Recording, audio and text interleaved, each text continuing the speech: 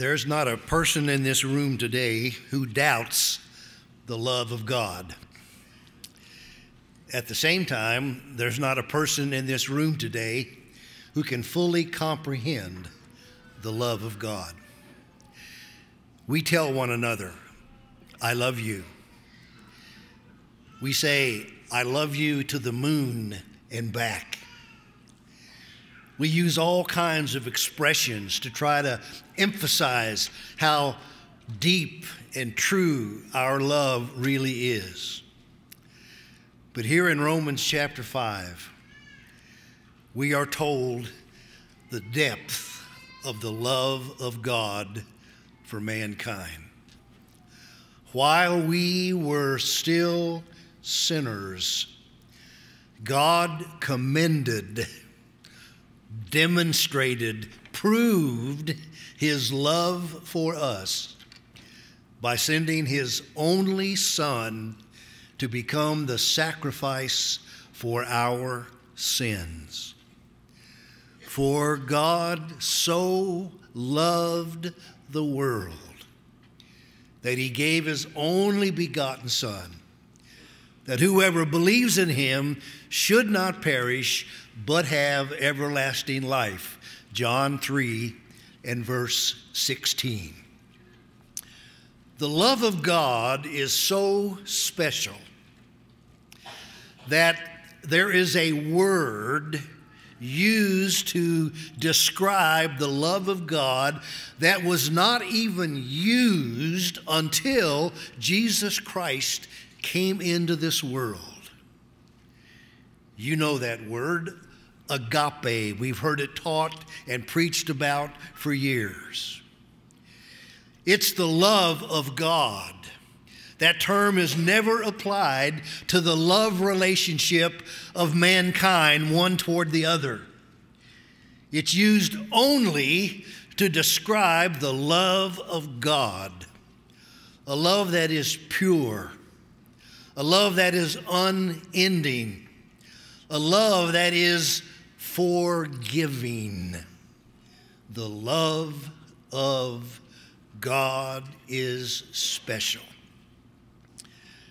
Perhaps there's no book in the Bible, for me at least, that helps me understand and to appreciate and to better comprehend the love of God than the book of Hosea.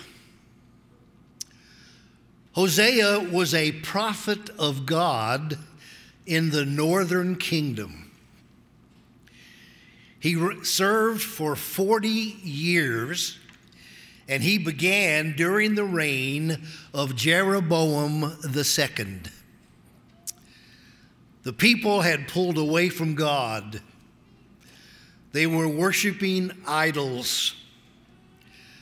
Morality did not exist. And God sent Hosea to call those people back, to tell them about their lifestyle and how reprehensible it is in the sight of God, and to make his point in a way that they could understand it and in a way that you and I today can understand it. God told Hosea to do something that we would consider unimaginable. He told Hosea to marry Gomer, who was a prostitute. The Bible teaches us that Gomer was a beautiful woman. Hosea loved her deeply, and she bore him 3 children. But Gomer went back into her former lifestyle, even while she was living in the home of Hosea. She would bring men into Hosea's house in order that she could practice her trade. And here is Hosea, a man of God, who is held up to ridicule and public scorn because of the actions of his wife. because he loved her so deeply, he pleaded and pleaded and pleaded that she would give up that lifestyle and would live with him as a faithful wife to rear the children. But rather than doing that, she left Hosea's home. She placed herself under the ownership, if you will, of men who promised her great wealth. Today, the slang for that would be a pimp. Someone to arrange meetings with men for Gomer. She was very proud of what she was doing. And she would bring some of the gifts and show Hosea how she was prospering and what a wonderful life she was enjoying, and that she had no intention of ever coming back to Hosea. And all the time, Hosea is pleading for her love. As the years pass, Gomer's beauty begins to fade. She no longer is the favorite of many of the men. And as age degrades the body and her beauty, she found it more and more difficult to practice her trade. Now we have to understand that prostitution was really a way of life during this time. Under Jeroboam II, he had pulled the people farther and farther away from God. And even in religious circles, one of the ways they thanked God, they would provide holy women for the men who would come to serve their gods. It was just an accepted practice. Sometimes men would buy one of these holy women only to discover that it was his wife, or perhaps even his daughter. So this is the society that Hosea was in. This was how common it was for women like Gomer to be engaged in the activities that they were. Now, men, would you and I continue to love Gomer? To continue to plead with her to come back, while all the time she is laughing at me, holding me up to public ridicule, and bragging about the gifts given to her by other men. But Hosea still loved her. There were three ways that people could be sold as slaves during this time. People who were captured. If you went into battle and you brought back captives, you were allowed to sell them at the public auction as slaves. If you were born of slaves, then the owner was allowed to sell the children slaves, the offspring, at the public auction. And the third way was to place yourself up for public auction in order to pay off debts, to have a place that you could live and at least have food to eat and a roof over your head. And we read in the book of Genesis that the price under the Old Testament law for a Hebrew slave was 30 shekels of silver.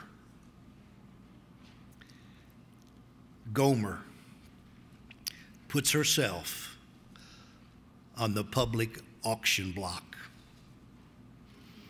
She's no longer beautiful. Men have no interest in her. She has betrayed Hosea multiple times over the years. And now she has hit rock bottom. And so she places herself on the auction block. No one bids on Gomer except Hosea. And he paid the price, the going price, the minimum price for a slave. It was 30 shekels of silver. He gave them 15 shekels of silver, and he paid the rest of it in grain. And Bible scholars say that the amount of grain that he offered, it would have taken 15 shekels of silver to buy it. So he bought back Gomer. And when the auctioneer ended, going once, going twice, sold, Hosea stepped forth. Now, why did God put Hosea through that? He wanted the people to understand, you are the prostitute. You are the unfaithful. You are the one who has betrayed your own God. But you know what? I'll buy you back. I still love you. And in spite of the scorn that you directed me, in spite of the idol gods that you have worshiped through the years, in spite of the fact that you have turned your back on me, I still love you. Romans 3:23 says, we have all sinned and come short of the glory of God. Romans 6:23 says that the wages of sin is death. God would have every right to just cast us off, even as Hosea would have had every right to reject Gomer, to stand there in the public auction and belittle her and mock her and remind her of all the things she had done, to sin against Hosea and against God. But he didn't. He said, I love you. And he bought her back for 30 shekels. You know what price God paid to buy us back? That's where we started the lesson.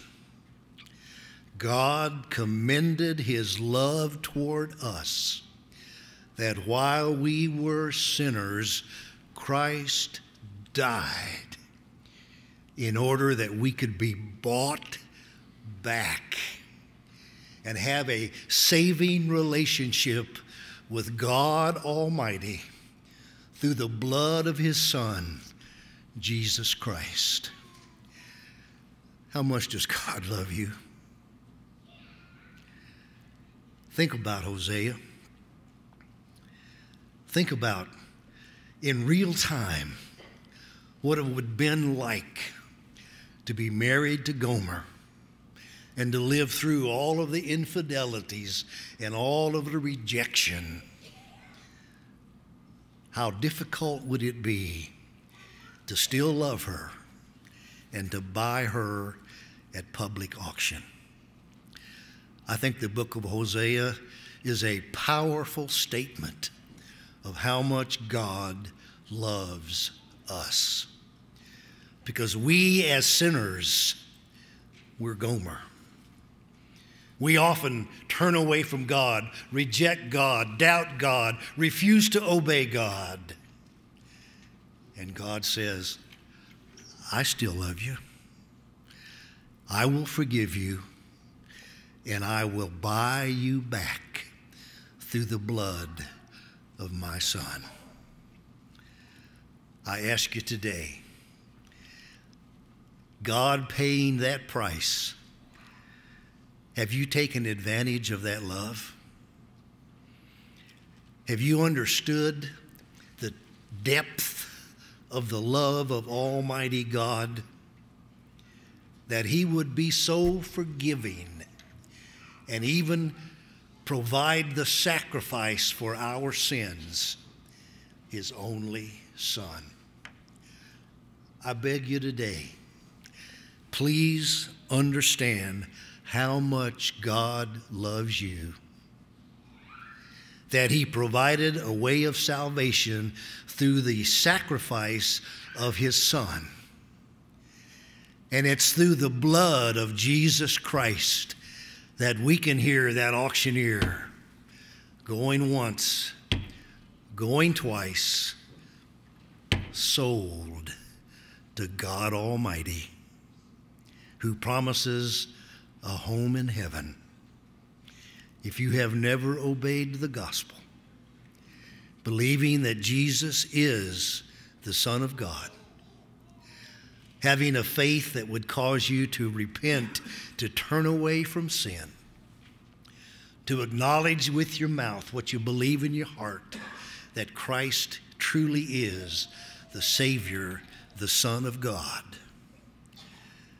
then God says, be buried in water. There the blood of Christ will cleanse you of all sins, and we arise from that watery grave a new creature.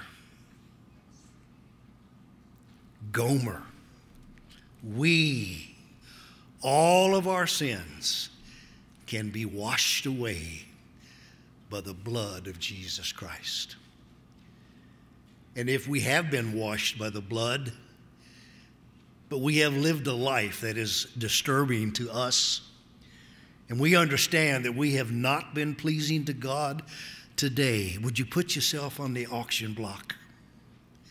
Would you allow God to redeem you either for the first time or for ever how many times that we have sinned against God? Please know how much God loves you, and take advantage of that love today while together we stand and sing.